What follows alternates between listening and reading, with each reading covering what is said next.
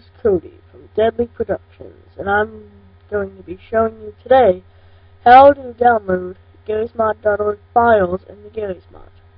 First, you'll have to go to GarrysMod.org.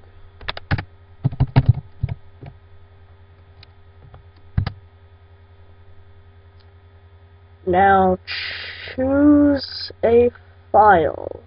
What file should I choose? I will choose YouTube player.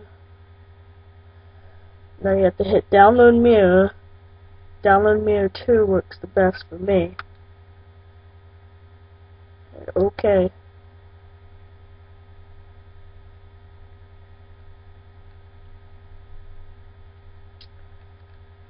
Now, you're going to want to hit Extract to, Local Disk C, Program Files,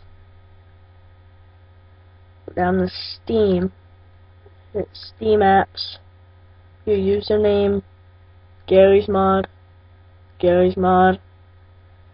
and hit Add-ons. If you want to download a map or anything, go down and hit Maps. I hit Add-ons, OK,